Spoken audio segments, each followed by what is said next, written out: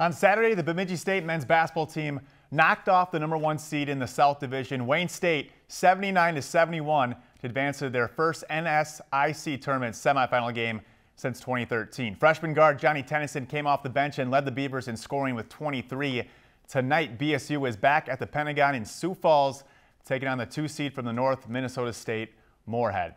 Bemidji State got down by as much as 14 in the second half, but the Beavers clawed back. Momo Kone's triple tied it at 59 with 6.5 to play.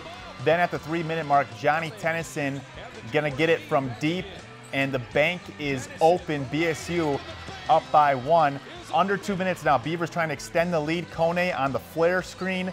Another long ball attempt goes in. Kone had 22. Moorhead didn't go away though. Gavin Bumgarner spinning his way in the lane, got it, and a foul.